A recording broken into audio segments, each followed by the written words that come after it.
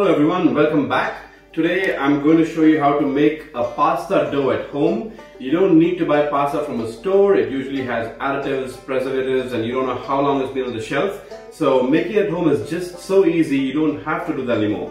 And they're very simple ingredients. So we have some flour, some salt, about 3 eggs, and I have some water which I will keep on standby. I'm not sure I'm going to need it. And I have some olive oil as well. So that's it. It's just like a 4-ingredient thing. So, I'm going to make this dough first, and later on I'm going to make pasta with it.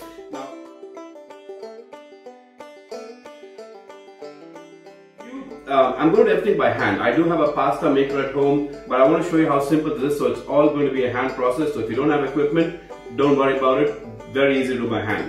So let's just get right into it. So I have my work surface that I've cleaned off completely. So I just take my flour and put it on my work surface. So that's about 2 cups of flour that I have there. It's all-purpose flour. And to this, what I'm going to do is I'm going to make a well in the middle.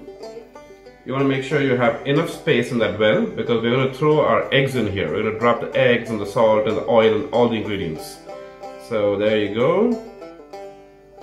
I have a nice well, and make sure the well's not broken, because you don't want eggs and other oily liquids running around everywhere, right? So let's start with that. I think that should do it. So what I do now is I simply pour my eggs in there gently. Perfect. So that's about 3 eggs, and to that I'm going to add a little bit of salt. I think about half a teaspoon of salt should be good. That's fine. And we add 2 tablespoons of oil to this.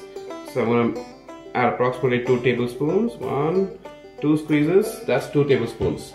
So with this, all we do is we start whisking. Okay, so after the initial mixing with a fork, we're going to use our hands. That's the best way to do it. And what we want to do is make sure we get a nice stiff dough. You don't want this to be overly soft and runny, and you'll see what I mean. So I'm just going to keep mixing it until we have a nice, consistent and even mixture here, or even dough. Okay, I've mixed my dough well, but as you can see, it's still a bit tough. So we just spread it out like so, and we're going to add some water to it. I kept my water earlier as a backup, and you can add more oil actually, that also works, but I'm just going to add a little bit of water because I don't want too much oil. And when you are adding water, make sure you add a little bit at a time. You don't want to add all the water. I may not even need this much. So I'm going to start with about 1 tablespoon, and if required, I'll add another tablespoon. Okay, so I've been kneading this for 10 minutes, and you can see how smooth. I've got a nice smooth mixture.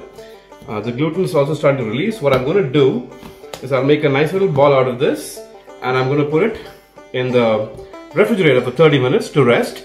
It can rest outside as well.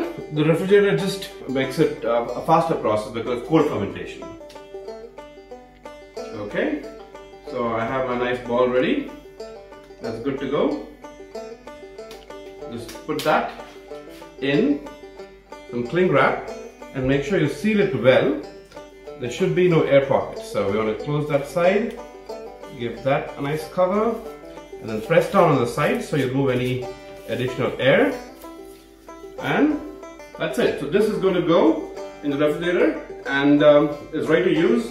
I'm going to be making some ravioli with this later, but you can use the same dough for fettuccine, tagliatelle, linguine, spaghetti, on and on and on, right? So that's it, guys. Very simple pasta dough, homemade. Make it the favorite shape of your choice or your kid's choice. Enjoy. I'll see you next time.